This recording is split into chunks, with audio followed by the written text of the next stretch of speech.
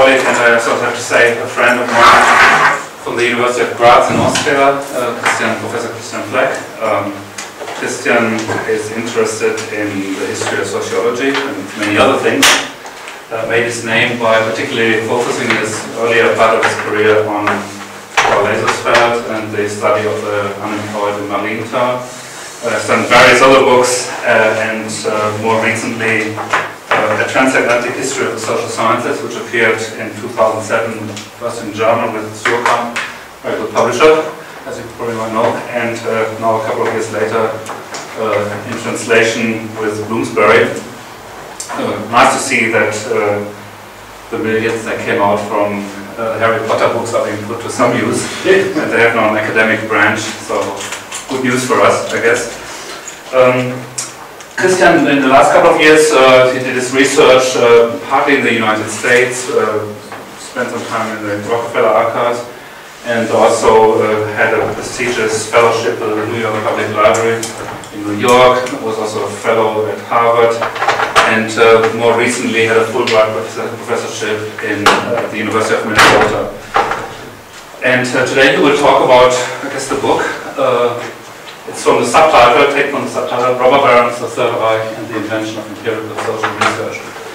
And please, the floor is yours. Hi. Okay. Yeah. Many thanks for coming. Thanks for inviting me to the book. What I want to do is to give you not a complete overview of the book. It's 2 lines. But I will talk about some of the background ideas which help me to develop the ideas in this study. The title of today's talk is taken from. The title is taken from the subtitle of the book, which got the title, which is a little bit different from the German title. And my idea when I thought about the German title was to use an American expression, transatlantic enrichment. But the people from Bloomsbury didn't want this simple title, so they decided to take a much broader one. The book isn't a transatlantic history of social sciences, sociology in particular, but only of one or two streams or sides of these particular transatlantic exchanges from the 1930s to the 1950s. Hopefully, and I'm really pleased that the people at Bloomsbury accepted my suggestion for the title of the book. You can see it here a little bit enlarged. This is a picture by the famous painter R.B. Kittai, which is called Cecil Courtlam WC2, The Refugees. And some of you may know that Kittai is used or was used to make comments to some of his paintings, and this particular painting he explained with a lengthy explanation. I don't want to read the whole, but you see that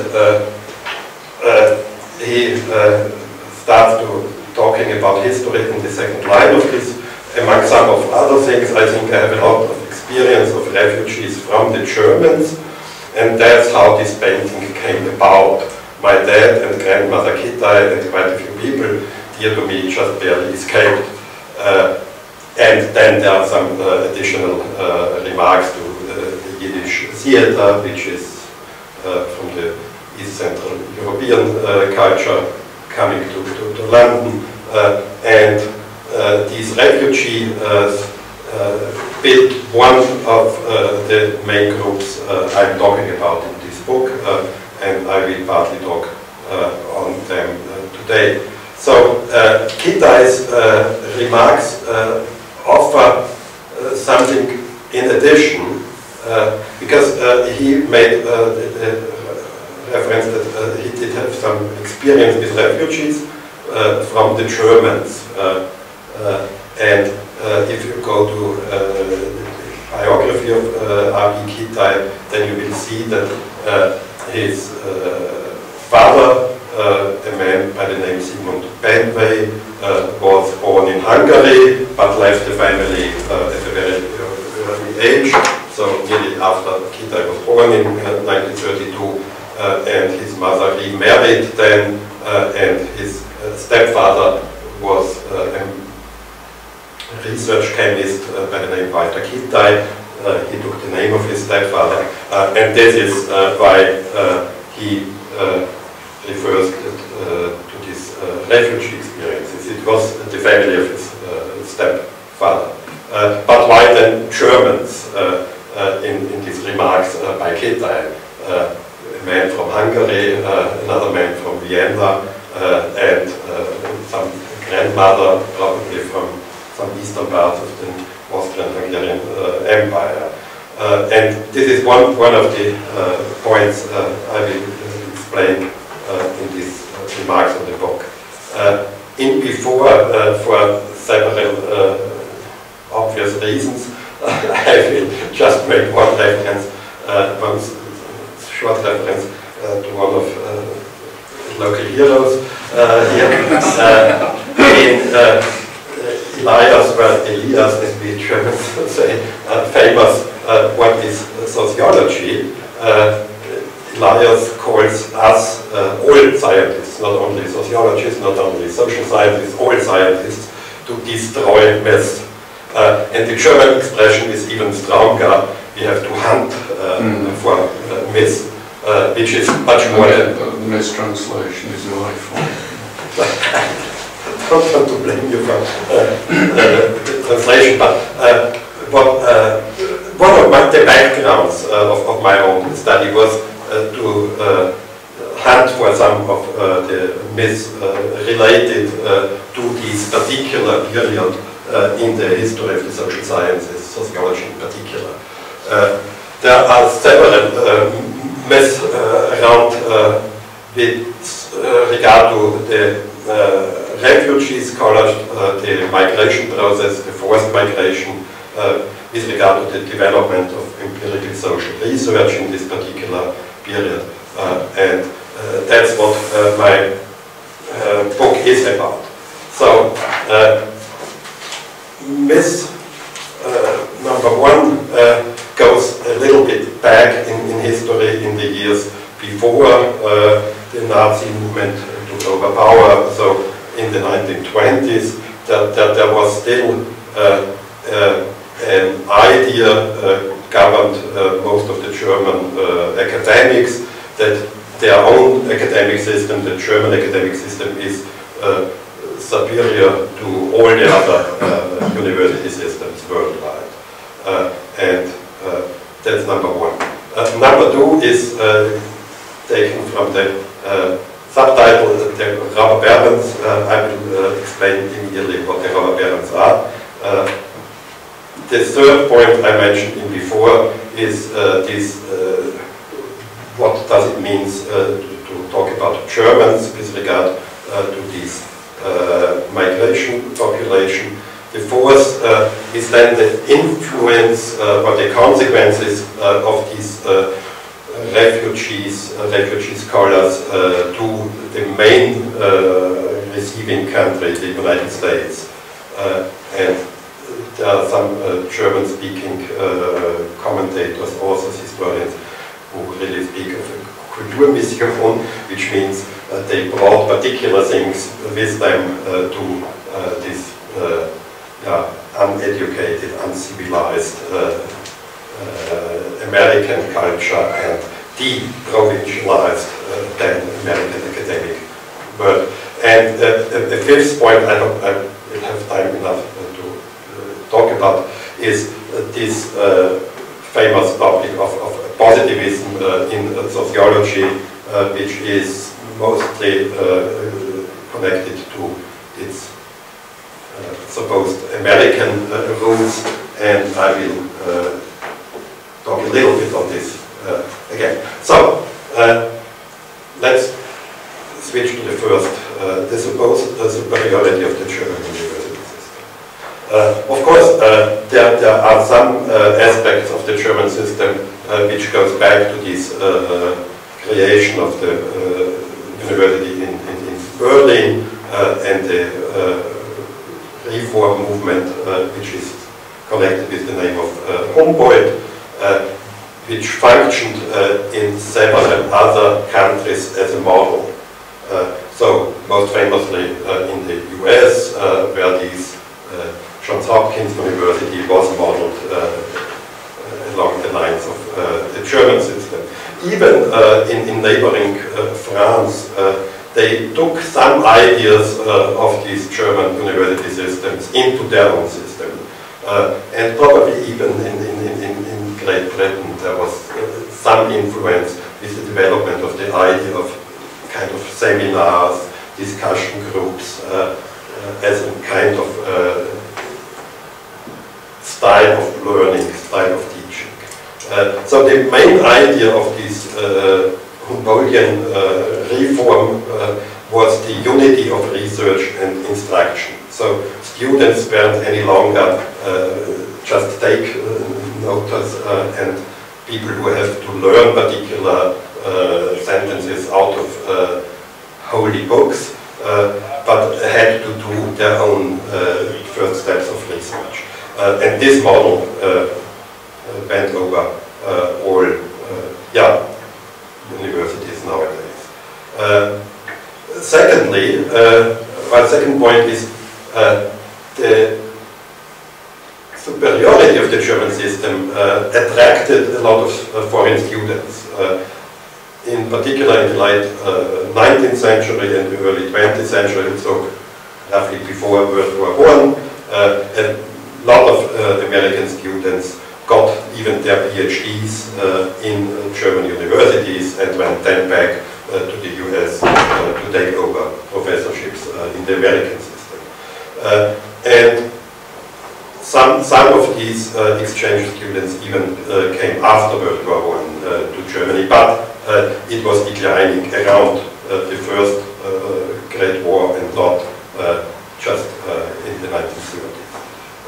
And finally, as an indication of this superiority of the German system, if you look at the Nobel Prizes, so just in medicine, chemistry and physics, so the three science prizes, in this first period up to the 1940s, the Germans got the highest number of prizes, much before, a little bit before the UK, much before France, and the double number of the Americans. So if you, what would have been correct for several reasons, include the Austrians to the Germans as part of this larger German-speaking universe, then the difference would be even larger, and the rest of the world, so to speak, got some 30 prizes. So that's true on the one side, that there is some superiority, but there are countervailing movements, and one of the strongest indication is the development of the number of students in these particular areas. And what you see here is this line is the US, the second line is Germany, and Austria doesn't play any role. And this is between 1880 and 1960. So over 80 years, the number of students in higher education increased in the US dramatically. And if you look closer on these, you can say in the late 1920s, early 1930s, the American university and higher education and research system expanded dramatically and created what is called now a mass education system.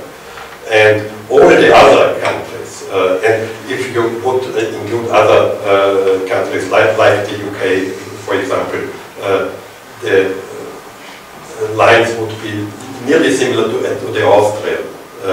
So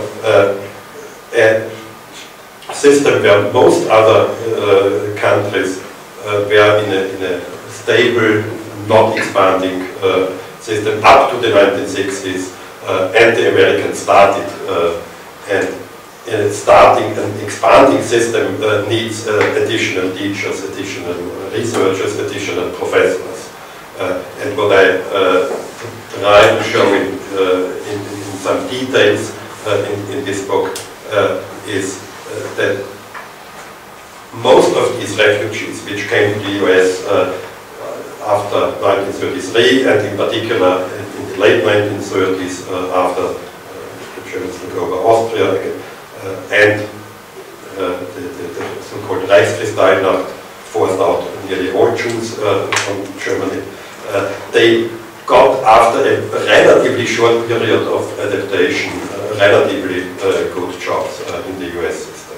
But the American system not only was open to incoming academics, it produced in this same period of the first third of the 20th century some institutional reforms, developments and modifications which influenced what we now understand as university, and I learned this day that even your university is now thinking about reformulating the titles of the academics. Titles are usually an indication of developments more deeper, and one of the strongest influence which came from the US was the establishment of a department as a unit of gaining recognition, managing scholarship and teaching, and this spread over to the rest of the world, and is now more or less, even if it sometimes is called differently. The second innovation from the US is the sabbatical, freeing people from their usual obligations for a particular time and having some security to get this. A third point is today everyone knows what a project is. 30 years ago only a minority knew it, and 80 years before people like, for example, Norbert Elias or Max Weber never would have thought along the lines of projects. Things you have to do within a very short period of time and submitting a final report afterwards. So not all of these developments are good in their intrinsic values, but they formed the development of what we now have to handle as our environment. Other innovations from the US are the relatively early establishment of professional associations which are functioning as a forum to establish scientific disciplines, which happened in the US for the social sciences much earlier than anything else, and the specialized journals came into existence in the US much earlier than somewhere else.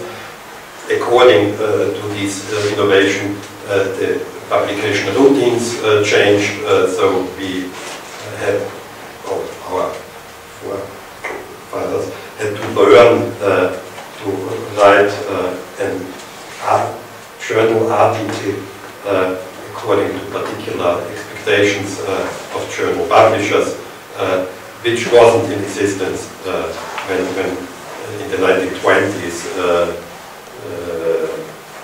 people in Germany, for example, published theses. So if you go back to this Archiv für Sozialwissenschaft und Sozialpolitik, the leading German journal of this time, you don't find any particular article which would fit into a present-day journal. They are much too long. There is no bibliography. There are no footnotes. There are no hypotheses. Nothing which we need today. And finally, in the US, there was established a regime of funding And this brings me to the Robber Barons. The Robber Barons is an ironic title, or a fighting title for particular industrialists of the late 19th century and the early 20th century, and some of them became very famous in their early years as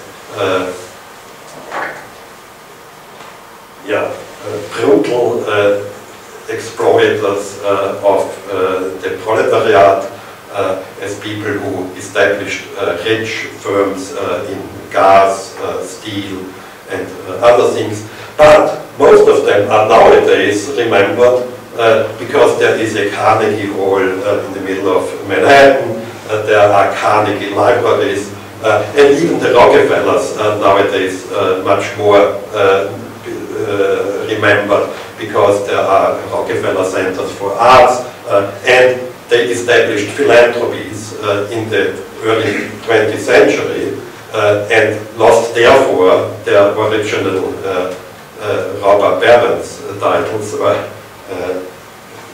established a legacy beyond. And that there are several others which are not so famous. For example, this Mrs. Sage, the founder of the Russell Sage Foundation, which was the and is still the strongest social science funding foundation. These foundations established in themselves a kind of scientific philanthropy. So they needed people working in the foundations to establish how to give away this huge amount of money. And the development of the personnel in the foundations is an interesting piece in itself. As you can see, it's not so the details. Both Carnegie and Rockefeller established different branches of their foundations. And the most relevant foundation became the Rockefeller Foundation. The size indicates the amount of money which was in it. The Carnegie Corporation was established in 1910, and the Laura Spelman, where's the Laura Spelman? The Laura Spelman was the first big founding agency for the social sciences. So the so-called Chicago School became their money from this Laura Spelman Rockefeller Memorial, which later on was reorganized into the Rockefeller Foundation themselves.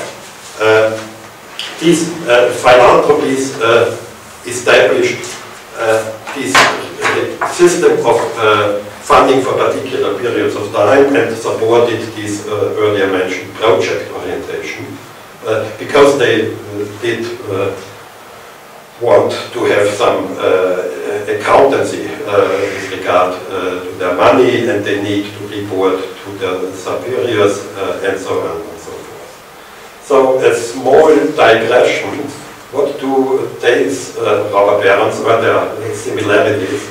Are there any similarities? We do know that the Bill and Melinda Gates Foundation is now the biggest foundation worldwide and even in history. So it has much more money than both Carnegie and Rockefeller together. But what do they fund? Their funding orientation is completely different.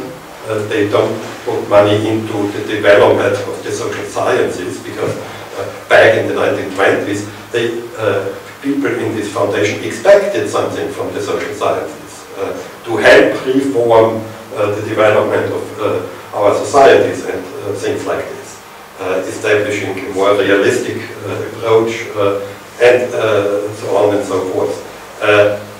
All the other rich people from today don't get titles like Robber Barons because they don't exploit any workers any longer. They now exploit consumers, and consumers don't react similarly to trade union movements. But this is just a digression to see that sometimes you can even get some ideas for present-day analysis by going back in history. So, what did the Third Reich, the Führer and the Nazism do to this development? And now I'm coming to a point which is a little bit difficult to propose, because I'm coming from Austria, and Austria is to Germany as Ireland to the UK, so we are the small brothers of a big neighbor, and usually we have to defend ourselves against these big neighbors. But at this moment, I'm not in this business, but I'm just interested in comparative study with regard to these two neighboring countries having the same language. And in particular, I'm interested in the different sizes of what is called the educated middle class in translation, or the Bildungsbürgertum, those with an academic educational background. And if you take as a starting point the relation between the people in Germany and Austria as 10 to 100, then you find some interesting relations if you compare different branches which are more interested to our idea. So, students in the 1920s, 1930s, Austria did have much more students compared to this 1 to 10. It produced 4 times as much Rockefeller Fellows. So the Rockefeller Foundation gave money to young, promising men at this time, mostly, only very few women, to spend 1 or 2 years or even 3 years abroad, just to broaden their perspectives and returning to their home base afterwards. And the 2 chapters of the book are comparing these procedures, selecting fellows in different European countries and looking at the outcomes of the fellows. And Vienna, Austria in this time means always Vienna. Yeah? Vienna was a much more productive place than whole Germany. And if you look at this educated people, yeah, it's a little bit difficult to measure people with regard to so small sizes. But there are good indications that the educated middle class was in Austria, in Vienna, larger compared to Germany. And this contributed, together with a larger size of the higher education system, to a higher number of dismissed people during the 1930s, when first the dictatorship happened in Austria and then the Nazis took over power. So more people had to leave their home base from Austria than from Germany. But landing in the US, only few Austrians need help from one of these established refugee help organizations. There was one in London, there was another one in New York, and if you go to the archive and look at who got support from this emergency committee in New York, less Austrians than the Germans were in need. So the Germans did have some expectations for particular reasons to get more support when they had to re-establish themselves in the US. So my suggestion or my consequence is not to speak of German refugees, but of German speaking, but it's a little bit ridiculous to say German speaking. The one point with regard to the expectations of these refugees is here a simple comparison of academic income. For Austria, Germany, the UK and the US, according to 2 lines. The first line is the ratio of annual salaries of academics, the lowest to the highest. If you look at the US, it was a highly egalitarian university system. Yeah? Make a calculation for today, yeah? Then you see it, your president to the lowest lecturer. Yeah? would be definitely different from 1 to 6, 1 to 8. But Germany and Austria have been highly dispersed and unequal in academic income in the 1920s and 1930s. So a German professor was got a higher income than a German minister in the federal ministry system. It's unimaginable, and I went through the files one at once because I couldn't accept it at the first time. And even if you compare it to the GNP per capita, you see that the highest ranking German professors got 55 times as much as the average GNP per capita. So, if someone out of this system becomes, for reasons he don't have any influence on it, a refugee landing in New York, he was, she was expecting to lose a little bit of income, yeah, but not lose 50 times of their income. And this explains partly the higher troubles for German refugees to re-establish themselves in the US. And there is another, sorry, this was wrong. Here. There is another analysis in the book which uses this correspondence analysis.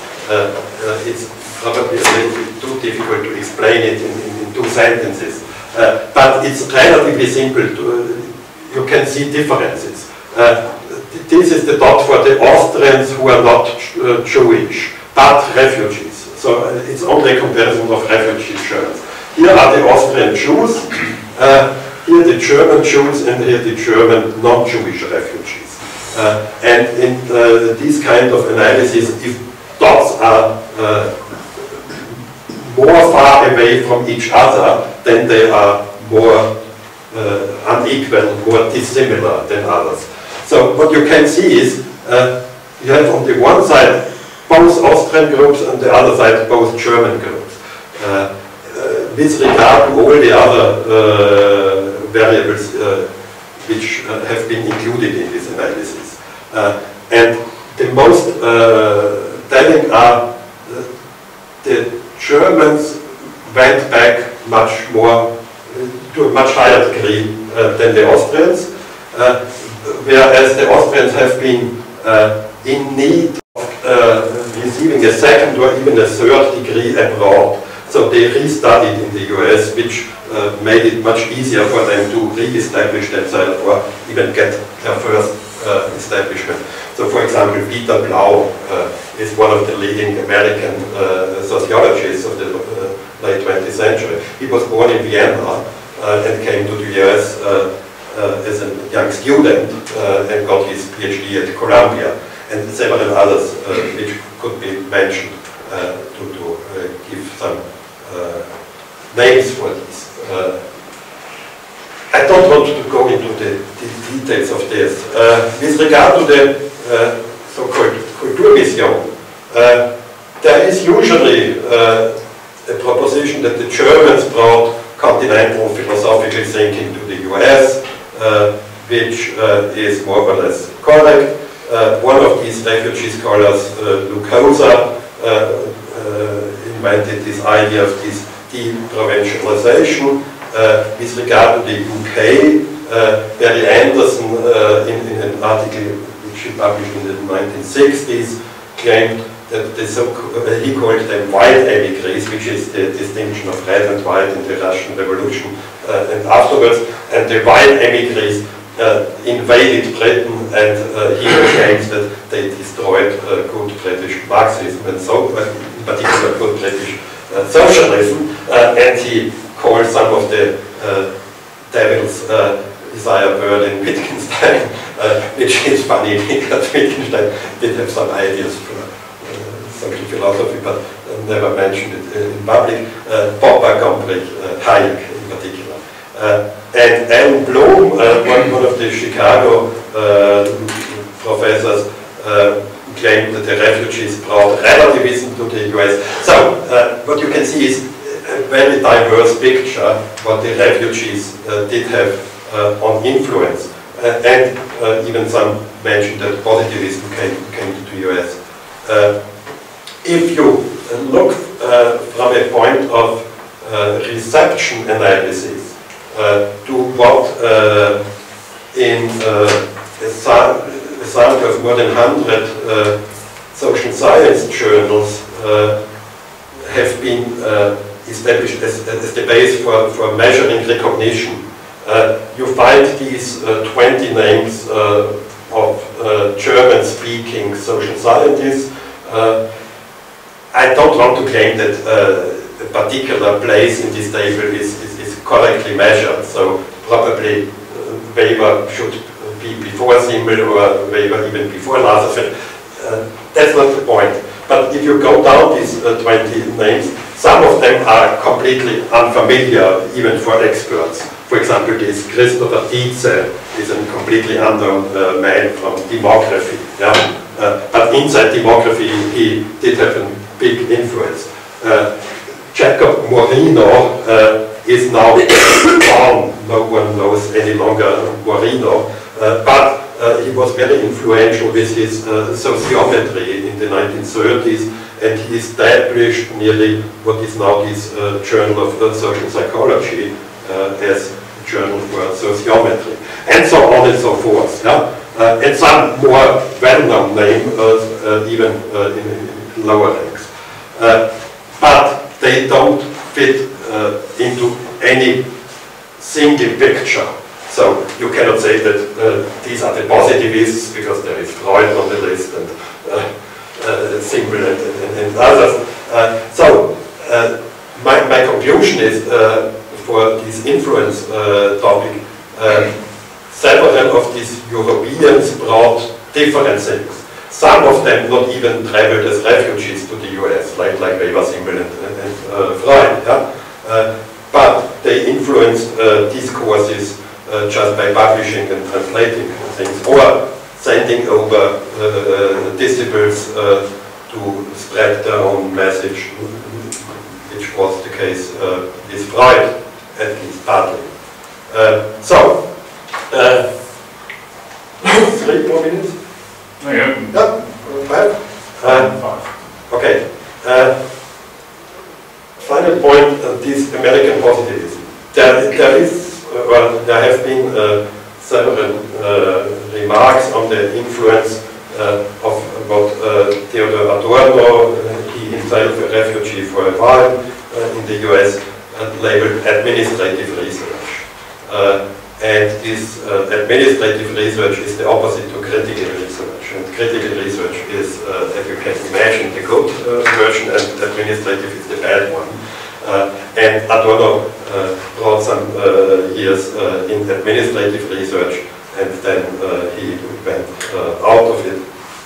And one of the chapters is on Adorno's collaboration with Lazarsfeld in the radio research project in the 1930s and 1940s, which is the base both for Adorno's remarks on administrative research and his claims on the bad sides of positivism. During this radio research, Adorno came across this like and dislike methodology, which is true. They used like and dislike with regard to particular radio programs, advertisements and things like this. But even in the early days of this radio research, some other studies have been made which went much beyond this like-dislike methodology. And people like Adorno and others claim that only one study, this authoritarian personality, which has been done in California, demonstrated this happy marriage between critical thinking on the one hand and American whatever. Yeah? It's not so clear was it American positivism? And if you look in more details into this particular study on the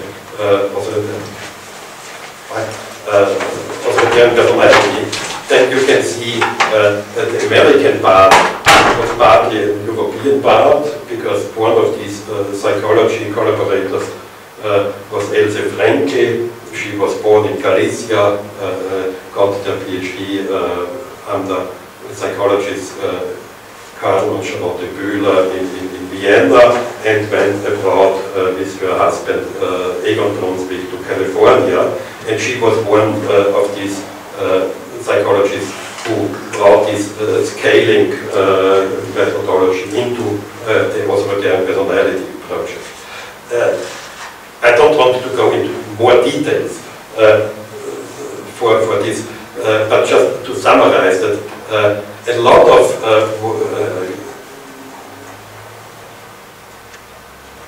average knowledge on these years of the 30s, 40s and 50s is in particular in Germany or the German-speaking countries related to influential remarks by particular people. And Adorno's remarks on his experiences during his years in the US influenced a whole generation of students from the 1960s in Germany, and supported their idea of these American positivism. If you look, for example, on books which tried to analyze under the title of more or less totalitarianism what was going on in particular in Germany, so nearly none of these is on the other totalitarian system, but you can see a lot of these more or less refugee scholars, not all of them have been refugees. So Hayek wasn't really a refugee, Schumpeter wasn't a refugee. Both went abroad on ordinary professorships. But they both were at least in opposition to the Nazis, and therefore they were much more associated with the refugee culture, if you like to call it this way. Most of the others were more or less refugees in several places, and you see a lot of, in the lower lines, there are not so prominent people, but Ludwig Mises even wrote a book where he proposed all this neoliberalism to the Nazis as a case of omnipotent government. So not all these studies are worth reading, but they can give you an idea what was concerning people who went abroad or studied abroad with a background in Central Europe, a background in German philosophy, German social sciences. So not even what some of the 1968 people claimed, that all these refugees became depoliticized and lost their political affiliations or joined this white counter-revolution wing in the cultural history is correct. So what I try to do in this book is to demystify some of these myths, and yeah, this was just kind of introduction to the book. Thank you. We still got time for discussion. Just switch on the light and we can see each other. Any questions or remarks, comments? It's very interesting talking, and I was always puzzled by this kind of link between North American academia and German academia. And I know there are links, going back all the way to the 19th century. But what's also interesting for me to see the kind of link on the other side, how American scholars went to Germany, Chicago School, Robert Park, and Parsons, and many others were influenced directly by German kind of education system in Germany itself. And on the other side, it's also interesting for me, in a broader sense, how American foreign policy was shaped very much by German academic thinking, and particularly geopolitics. And Ratzel, who has made influence, it still does, I think, lots of the neocons draw on many of these ideas, you know, late 19th century German. So, can you tell me a little bit more, or us a little bit more about this relationship, focusing on the Germany as much as on the US?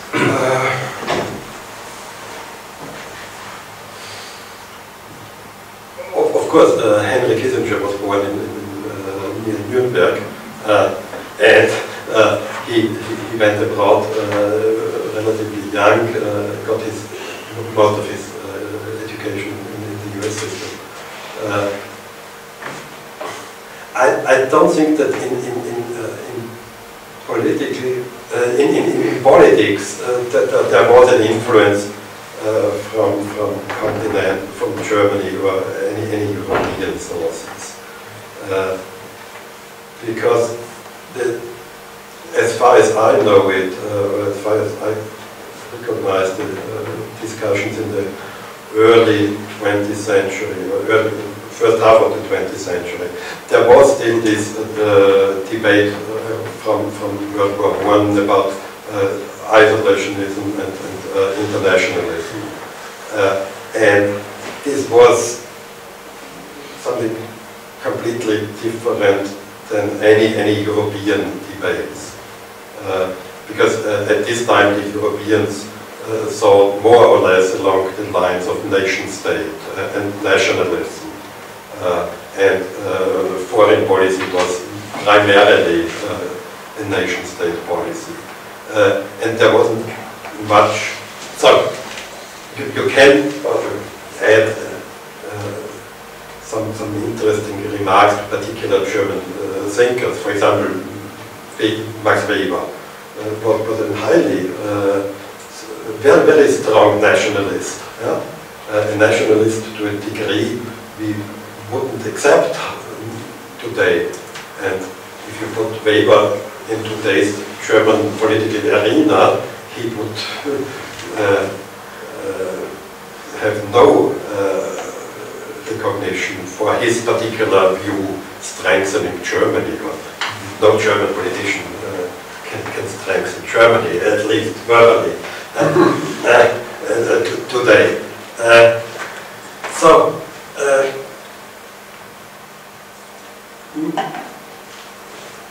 My problem with answering this, that my main answer would be you have to look at particular cases and go into the details, and then you will mostly see that it was in most cases an exchange in both ways. In psychology, the development of the behaviorism wasn't not only done in the US, it has some echo or even some further earlier developments in Europe. And in the 1950s, this realistic approach in international relation, in political theory, was relatively strongly influenced by Morgenthau, Hans Morgenthau, which was of German origin, and probably he thought a little bit of along German lines, but taking international relations as a social fact and not as a morally disputed area wasn't really strongly a German version of thinking. But Morgenthau developed in particular this... But I'm thinking in sociology, if you look at the American Journal of Sociology early issues, you will see articles on Grundploitz, on Ratzenhofer. I mean, this is brought again, German-speaking, more Austrian. And they were considered to be authorities on the same level as Weber, although today they are completely forgotten. And this was also part of that kind of particular way of understanding the world, Okay, so I agree completely that nowadays everything is forgotten, which is older than 20 years, so even past is forgotten nowadays. in American sociology, I would say, more or less. For an average American sociologist, it's an unknown man. But again, it's an interesting thing that Georg Simmel's early essays have been translated and appeared in the American Journal relatively early, and he influenced the Chicago School. Whereas the influence of Weber came partly by Parsons, but very indirectly, partly by some of these refugees. So all these Germans who taught at the New School in New York thought that they brought some Weberian perspectives. But finally, the strongest influence, I would say, was Mills and Geer's Reader. And if you read this version of Weber, it doesn't have anything to do with the original Weber, because it was a highly edited Weber, but a highly accessible Weber. Yeah?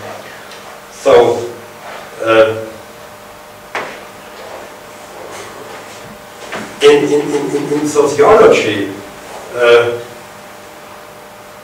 you can say that Everett Hughes, a quintessential Chicagoan sociologist, got a lot of ideas because he was reading German. And he lived in Germany in the 1930s as one of these exchange students. And he returned as one of the earliest, even the first one, in an exchange program between Chicago and Frankfurt in 1947, when he went back to Germany. And do you know Everett Hughes? Everett Hughes is one of these field researchers. He always scribbled down field notes. And then he decided he did all his work and there's no need to publish anything out of it. But from these experiences in Frankfurt, he had the idea to publish a book on how the Germans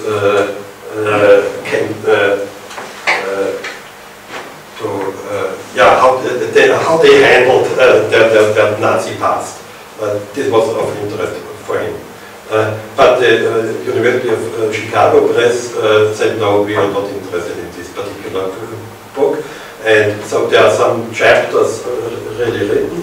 And then he reformulated it in a very short piece which appeared as an article in the 1960s on good people and dirty work, which is one of the most impressive short analyses of totalitarian societies. And so, how much influence from what side can you say of it? So, I would like to suggest that not to talk about influences as a kind of push and pulls or like billiard play, where you can determine what's going on if you push the role and reconstruct particular cases. And what I mentioned now are just indications of rough abstracts for such reconstructions.